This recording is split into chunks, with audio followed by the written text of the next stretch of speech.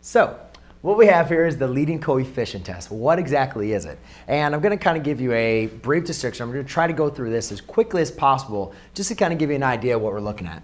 So let's say we have two functions. F of x equals negative 3x squared plus 5. And then we have another function, f of x equals 2x cubed plus x squared minus 1. All right. What the leading coefficient tells us is it helps us determine the end behavior of our polynomial. And the way that it does that is by looking at our leading coefficient and also looking at the degree. All right. So first of all, when trying to determine the leading coefficient test, it's helpful to first write out what the degree is and write out what the leading coefficient is for each polynomial. So here, the leading coefficient, LC, is equal to negative 3. Here, the LC is equal to 2. Here, my degree is equal to 2. And here, my degree is equal to 3. So here's what the leading coefficient tells us. All right, if a sub n, or let's just look at a function. Let's just look at f of x equals ax squared plus bx plus c. Let's just look at a standard quadratic.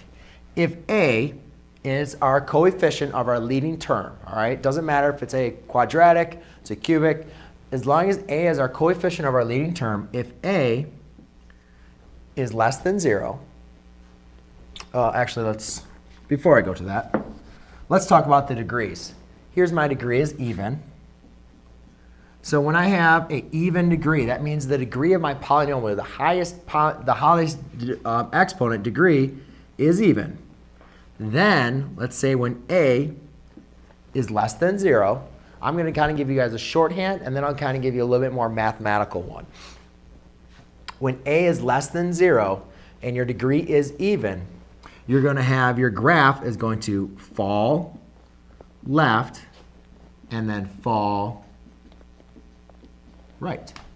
Okay, so that means the graph is going to be going downward like that.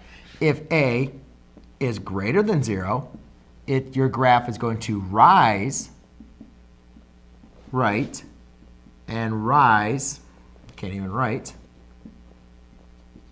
left. So what would be an example of a even polynomial? I don't know what this one looks like. Well, I do. I'm not going to graph. But what's the main important thing you guys should understand is the leading coefficient test, when we say it falls left and falls right, that means the end behavior of the graph is going to continue down. And rise right and rise left is going to look something like that, our upper parabola. And the cool thing about the leading coefficient test, ladies and gentlemen, is it doesn't matter if it's a quadratic. Yeah, we know what quadratics, we've dealt with what those look like.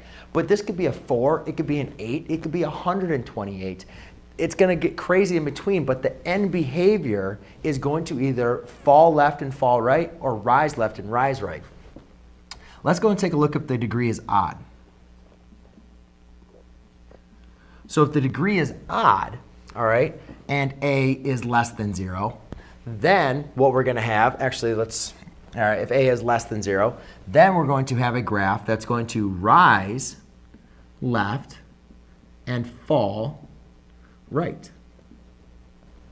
And if we have a graph that's a is greater than 0, we're going to fall left and rise right. All right, so that's a lot, right? So what are some ways to kind of remember this, right? I mean, I know this stuff, you're like, all right, I got 4 things to remember. The best thing I like to remember for this is our two parent functions. F of x equals x squared and f of x equals x cubed. All right? The reason why I like using these two is because they're easy. There should be ones that you've dealt with other math classes that you remember. And if you can remember that x squared looks like this. And x cubed looks like that, right? So if you can always remember, oh, when my coefficient is positive and my degree is even, no matter what it's going to look, it's always going to rise left and rise right. And the negative, if my coefficient is negative, it's just going to be the opposite. However, for any odd, when my coefficient is positive, I'm always going to fall left, rise right. And if it was negative, it's going to be the reverse. It's going to rise left, fall right. So that's kind of the important thing. I don't really want to go through actually the other mathematical way with it. I'm just going to keep this video kind of simple for you. But there is other ways to write, kind of talking about the limits and as x approaches, f of x and where that kind of goes to. But I'm just going to kind of keep it simple for a leading coefficient test. When I go through some other videos, you'll get a taste of some other ways to write it. So I hope this helped you out. Thanks again. Comment below if you have questions. Bye.